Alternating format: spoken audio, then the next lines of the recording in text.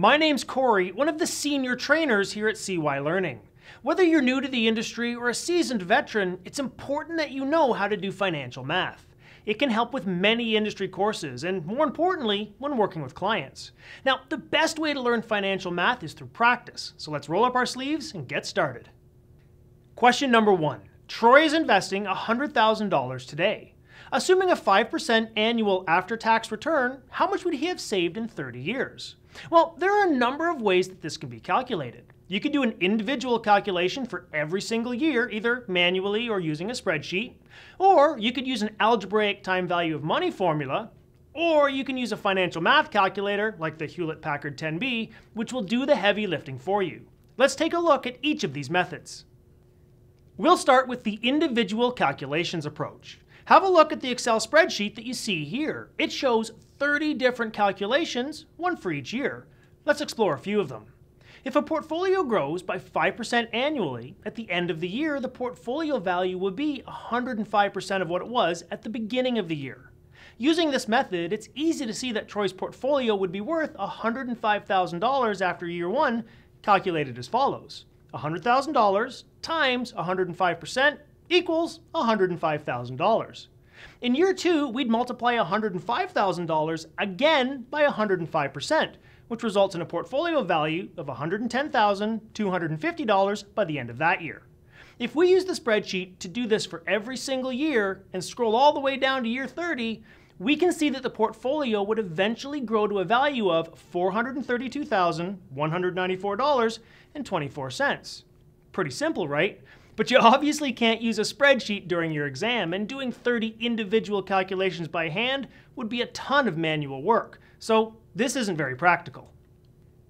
Another way to tackle this is to use a time value of money formula, which would be much quicker, provided of course you have the formulas memorized and you know which one to use. For example, are you being asked for the future value of a single payment, the future value of a series of payments, which is referred to as an annuity, or the present value of some future value? As you can probably tell, you'll use a different formula depending on what you're being asked. Just have a look at all these formulas. I'm sure many of you are thinking, please tell me there's an easier way. Well, fortunately there is, so we're not even going to get into working through the formulas. Let's just jump straight to how you can use a financial math calculator to tackle the question. Now, my personal favorite calculator to use is the Hewlett-Packard 10B, so that's the one we're going to focus on. And no, I'm not getting paid for this endorsement. But even if you have a different financial math calculator, you'll still find this lesson very helpful because the fundamentals are the same regardless of which calculator you're using. You may just have to refer back to the user manual a little bit, as the labels on the keys and the processes may be slightly different. For example, on the Hewlett-Packard 10B, the interest per year key is labeled as I/YR, but on the Texas Instruments BA2 Plus, it's labeled as I/Y. To understand how a financial math calculator works, let me ask you a sports-related question. If a player scores 10 points per quarter, and he plays 4 quarters, how many points does he score in total? Well, 40, right? But how do we figure that out? Well, when it comes to math, if you know all but one variable, you can always determine the unknown variable. In this case, we know how many points were scored each quarter, and we know how many quarters there are in a game, so we can determine the total points scored. A financial math calculator works exactly the same way. The first thing we're going to do is adjust the settings on the calculator. By settings, I'm referring to things like how many payments will be made each year.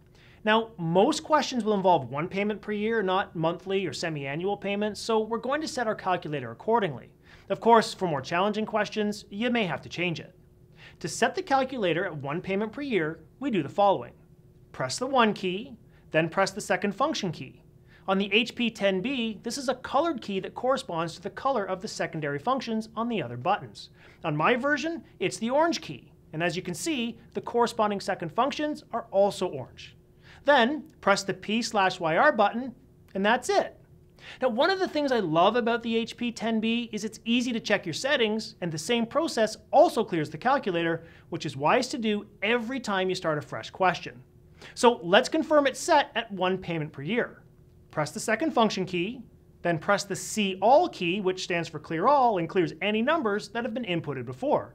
Your calculator should say 1P_YR. If it does, perfect. If not, rewind the video and rewatch this last part again. Now let's get familiar with the buttons you'll use most when doing financial math calculations. Fortunately, they're all presented in a single row near the top of the calculator, so they're easy to find. They are N, which stands for number of periods, I/YR, which stands for interest per year, but is also a proxy for return in general, PV, which stands for present value, PMT, which stands for payment, and FV, which stands for future value. Now that we have that covered, let's get back to the question.